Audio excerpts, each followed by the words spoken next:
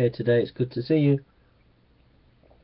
We're looking at John William Burgon, or affectionately known as Dean Burgon. I'm reading it from this book. It's an old book. And he was monumental in scholarship in textual criticism of the 19th century. Nomen intra has ad semper venerandum. These words, taken from the inscription under Cardinal Wolsey's bust, a quadrangle of Christ Church, may not unsuitably be prefixed to an article on Dean Burgon in the Quarterly Review.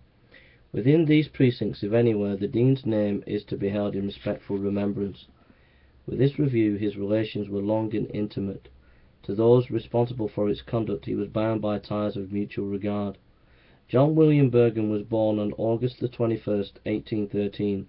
His father, Mrs. Burgon, was a merchant of London, and paternally his descent was purely English, but his mother, Catherine de Cranmer, was the daughter of the Austrian consul at Smyrna by a Miss Maltus, a lady who had Greek Cimronite blood in her veins, and a sister of that Mrs. Baldwin, whose beauty created a sensation both in Vienna and in London, procured for her attentions from the Prince of Wales, afterwards George IV, and elicited even from Dr. Johnson a burst of clumsy amorousness, and whose portrait by Sir Joshua Reynolds, formerly in the collection of Strawberry Hill, was the spring sold by Mercer's. Mr. Thomas Burgon was a high Tory and a high churchman, an antiquary and connoisseur. He dealt in Greek and Turkish produce, and the nature of his business obliged him to reside for several years at Smyrna, where his eldest son John William was born. But shortly after the boy's birth he returned to England, and London was henceforth his home. John William Burgon, during the first 11 years of his life, was taught by his mother. In 1824 he was sent to a private school at Putney, and subsequently to one at Blackheath. We do not find that he has made any special proficiency in classical study, but he was a thoughtful and precocious boy, in fact was suspect, not a little of a prig.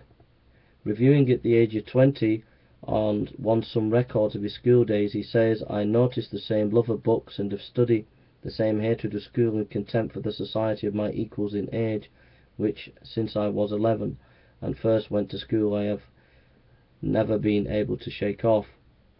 From early days his mind was of a seriously, though not emotionally religious cast.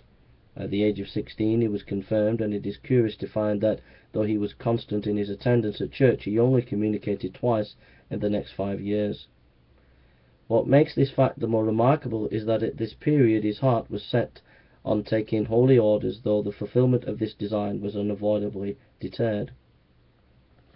Difficulties destined before long to be fatal were beginning to gather round his father's business, and it became necessary for young Burgon, instead of proceeding to Oxford or Cambridge, to enter the paternal counting house.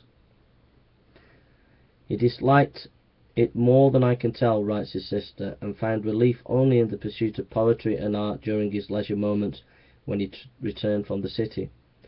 These scanty intervals of leisure he used with praiseworthy diligence. He attended lectures at the University of London, worked hard at archaeology and kindred studies, published a considerable number of fugitive pieces, both in prose and verse, and one work of more pretentious, a historical treatise on the life and times of Sir Thomas Gresham.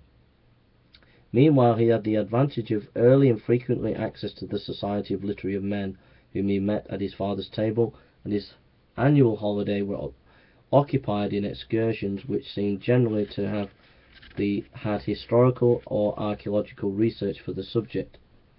A visit paid to Mr. Dawson Turner at Yarmouth in April 1838 had, however, an interest of a different kind, and we gather from his biographer's hint that it was only the constraining sense of domestic duty and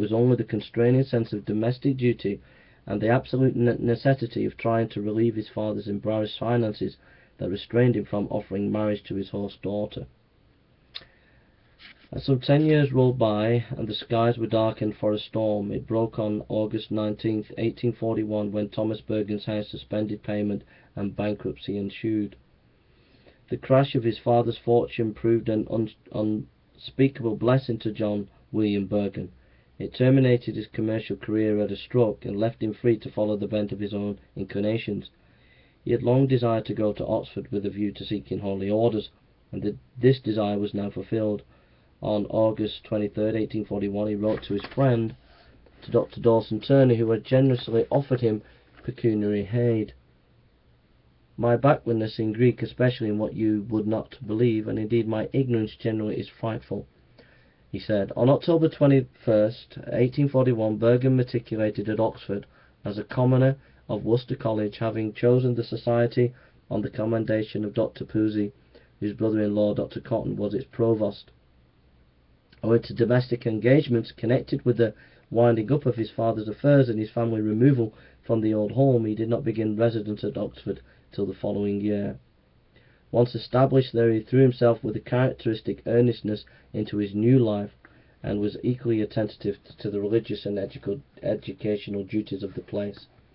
And so Burgon went on to be one of the great scholars of the 19th century, especially in the area of textual criticism. He was so brilliant that he was basically one of the main authorities in that period of history. His scholarship has generally been forgotten now, and it needs to be revived. So I'll put a link to some of his work, and I would encourage you as a scholar to revisit Burgon and revisit some of his ideas, because they need to be reintroduced to textual criticism, and I hope that you would do that as a scholar in textual criticism if you are. Thank you for listening, and take care.